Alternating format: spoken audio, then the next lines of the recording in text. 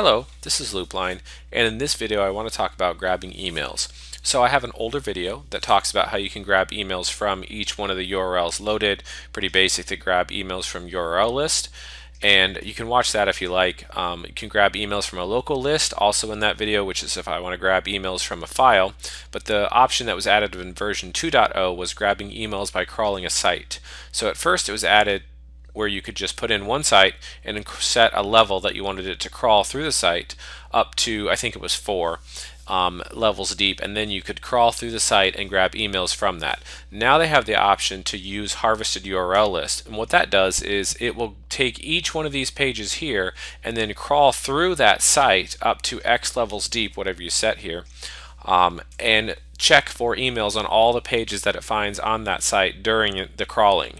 Now bear in mind, if you use this and set it to several levels deep and load in a big site, then not only are you going to want to use proxies because you're hammering away several connections on one domain at once, you also are going to have a long process here because it has to crawl through those pages. And by crawl I mean it's going to take this Webopedia site and it's going to load that URL, and then it's going to, if at level 2 will be when it looks at all the internal URLs that links to, and then level 3 will be when it looks at all the internal URLs that those pages link to, and it will crawl all those pages and look for emails on them. Now the actual grabbing of emails is the same in this function as well as in the function where it just grabs the emails here from the list, but this only grabs from the list here, whereas this grabs from the option of crawling several levels deep. If I set this to 1, it's the same as using the other function. But I'm going to set it to 3 here, for example, and we can look at our options, which is save URLs with the email. Pretty nice. We can skip subdomains. We have a filter, which is basically a blacklist and a whitelist, and then we have an export option when we're done.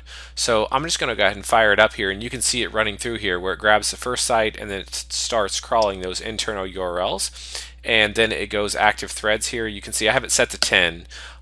You also want to bear in mind that right now I'm using 10 threads all on this one site. If I happen to come across a site that might be on like a $5 hosting plan and I set this to 200 connections, it's probably going to take the whole site down because the server can't even handle that much load, even if I have 200 proxies to use with that. So you have to be judicious when you use this because it goes through one site at a time.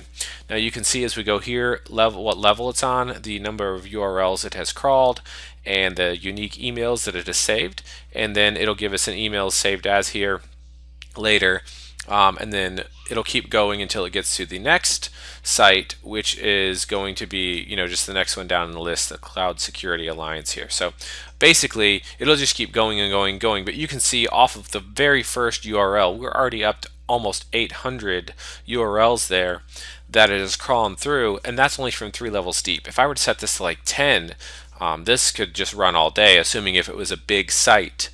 So just bear in mind that it could take a really long time when you do that. So when I stop, I can see the emails here. The file, if I click it, it opens it up, and I can see the actual emails grabbed along with the URL that it came from. And then also I have the option to export here and just save it to whatever I want to save it to, and that sort of thing, which is the same thing as this. So that is the grabbing emails by crawling sites. Obviously, if I wanted to punch in business names and a location, so like if I wanted to do, I don't know, hosting providers, that's probably terrible. Let's do something like car insurance. Say you're selling products for car insurance and you're selling them in Los Angeles, California.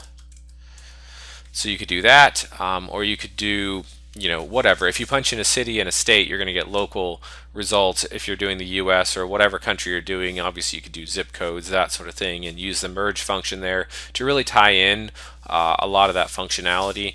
I have a prior video which talks about grabbing emails using the Google Maps engine. Unfortunately, Google removed the URLs from the Maps results for the no JavaScript option, so that engine had to be removed as it simply doesn't work because Google simply turned it off for no JavaScript. So the concept is the same, though. I'll link to that video. You could watch it for the ideas on how you can get different ideas on scraping emails, but the grab emails by crawling sites function is extremely handy and allow you to crawl through a list of sites and scrape them for emails, and really save yourself a lot of time from using the link extractor in prior versions where you have to extract the internal pages and then go through it. Now you can just do a one-stop shop. So that is grabbing emails by crawling sites using Scrapebox. Thanks for watching this Scrapebox video. For more Scrapebox videos, click the subscribe button on your screen or click the subscribe button down below.